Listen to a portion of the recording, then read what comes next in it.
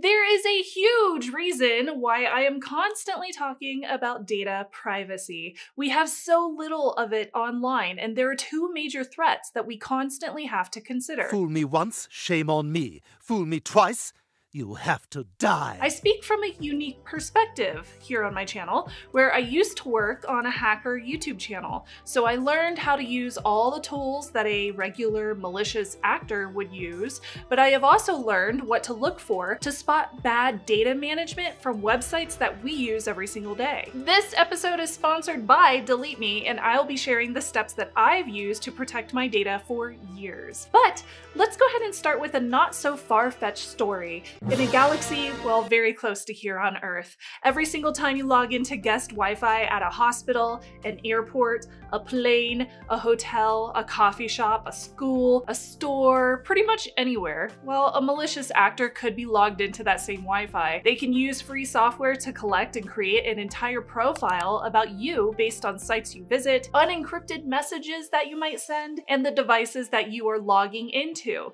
If even one site or app that you use has poorly built code on the back end, they could be leaking your plain text password or information. This sounds kind of like a storyline from Mr. Robot, but it's actually not. Everything in that theoretical storyline is very real. For years, I have made videos about how to protect your data, but I see questions, especially from folks new to this thought process, about why does an attacker or a hacker want my data? What exactly is personally identifiable information, or PII? What does a hacker do with it? How do they find it? So why does an attacker want your data? Well, it could be for financial gain or just for clout.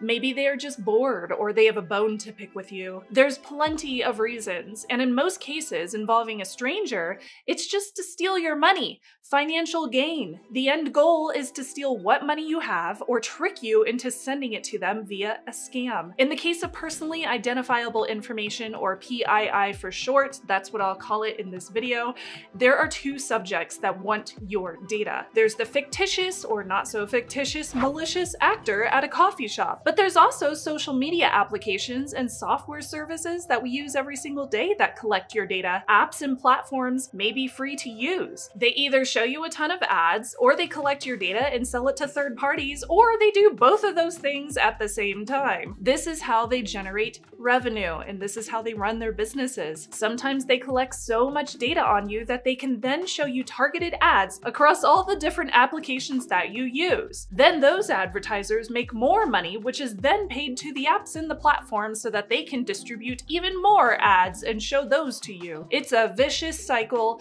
in which we are constantly the product. Lots of advertisers and platforms buy your data or scrape it from publicly accessible websites like social media or data brokers. If you have Googled yourself, the sites that pop up with a listing showing your personal data, those are data brokers. They love your data because they can charge people a few bucks to access it. Then they have ads on their site, which also pay out, and then they can resell the data to third parties, and your data is a treasure trove for marketing. And then we have the hackers. Well, they can collect your PII data to steal your identity in identity theft and fraud rings, which make up a huge loss for people of 16 billion, yes, that's with a B, dollars per year, at least. And it's growing. I am never gonna financially recover from this. They could also sell your private data to sketchy people on the deep web websites or forums, or they could use it to blackmail you or attack your devices with ransomware. Attackers can find your data via local or remote targeted attacks. They can use phishing schemes or scams. They can be siphoning data from social media sites or simply buying it from data brokers. Okay, so what is that PII situation? Well, this is data that can be used to create a profile about you and to further steal your identity. It's the kind of data that can be used to commit fraud. So that could be as simple as your full name and your email address, or more personal information like your home address, your phone number, or your social security number and driver's license numbers, your place of birth, your previous addresses, date of birth, mom's maiden name, all that info info could be added to that list. And it is definitely not hard for an attacker to use any little bit of this info to impersonate you. By using data that is readily available on social media, purchasing data from data brokers, or using tricks to fish data from you, an attacker could answer security questions that you have entered, reset passwords, and log into your accounts. Whenever you forget your password, what do? Well, you might have a code or a link sent to your email address. You have to answer security questions, or you call customer service and give them your date of birth and your last name or the last 4 of your SSN. All of those little bits of data seem kind of unobtrusive and not to worry about on their own, but you put those things together and it solves the puzzle of who you are. From here, an attacker could clone your SIM, giving them access to any security codes that get sent to you via text, leading to logins. They could change the email address associated with your online accounts. It all sounds really scary, but this is why we need to take 4 steps to protect ourselves online, because we have no guarantee that we are safe, and we cannot depend on social media to keep our data private. It's this holistic approach to data privacy, not just a one and done thing that you do once and then forget about forever. So first, you need to know how to remove or change your PII. Now, something a lot of people don't actually realize is you can remove a lot of PII from social media sites by simply deleting older posts or changing your profile data, or quite simply, making things up. Old social media posts might have personally identifiable information in them, so deleting those from your profile can help with privacy, of course. For your profile, you don't actually have to put your real date of birth on Facebook, for example. You don't have to answer security questions truthfully. My first pet's name is not whatever this is, but that's the security answer I input whenever I need to do so. This is an example that's not actually the security answer that I use. This is a fake answer that I'm using for this example. Now, inputting fake data and giving up as little data as possible is a huge first step, because then other people can't guess your data. But the problem is, if your data is already on the internet, it's probably been leaked or sold or bought over and over by attackers, social media sites, advertisers, and data brokers. So while you are cleansing the web of your current data, you also need to find a way to remove it from the sites and the profiles that you don't own.